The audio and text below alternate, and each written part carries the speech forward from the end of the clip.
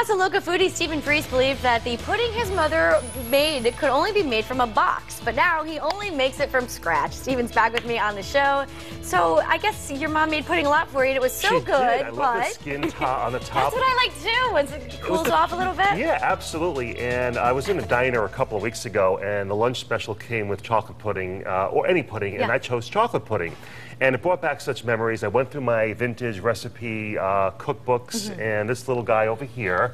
You've had that at some years, haven't you? I've had it for, well, I collect them, so I might not have had it, but somebody did, and it was a hand-me-down. But anyway, I was reading this recipe, and I said, wow, this is terrific. So I now realize that you can make chocolate pudding not from a box. I don't think I've ever had it not from a box. Well, I'm about to. Today. So what I've done here is I've taken 1 can of the sweetened condensed milk, 1½ cups of water, and a 1/4 teaspoon of salt. I needed to get that going. Okay. And then what I'm going to have you do is pour slowly the water into 3 tablespoons of cornstarch. And while you're doing that, I'm going to take 3 unsweetened chunks of chocolate. Okay. And we're going to melt that in there. And also what I'm going to do is, which is quite easy, most people don't use homemade whipped cream. It's so easy to make. But it makes such a difference, doesn't it? No chemicals. So I'm going to go and start that over here because that's going to take a few minutes.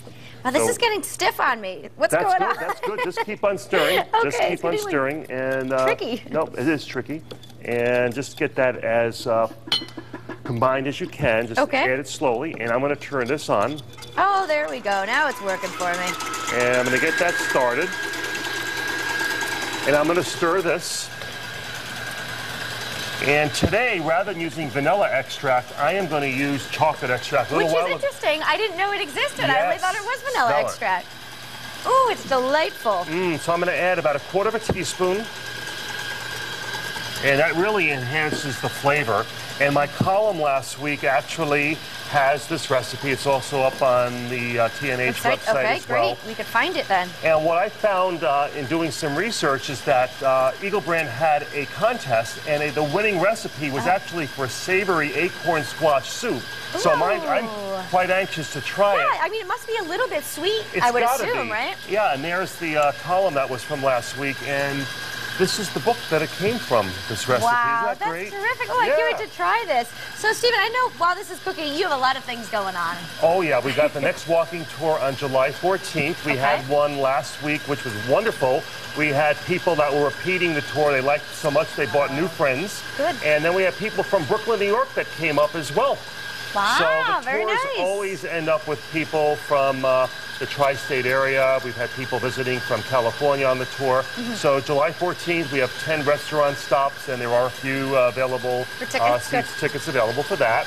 And as many people know, Gateway Community College, I'm on the faculty, is moving downtown to a brand new campus. Wow. And I'm packing up 26 years worth of stuff. Oh, that's a lot of belongings. A lot of cookbooks, that's for sure. And it's a beautiful, beautiful facility. We're excited about that. Do I need to put this in here? And I'll stir this while you're putting that in. All right, we have about a minute left. And this is going to thicken. And it's going to take about 4 or 5 minutes to thicken, but it's going to look like this. It's beautiful. And I'll keep stirring for you. Keep stirring, and I'm going to add, this is 3 tablespoons of confectioner sugar. Okay. And I'm going to add my homemade vanilla extract. Ooh.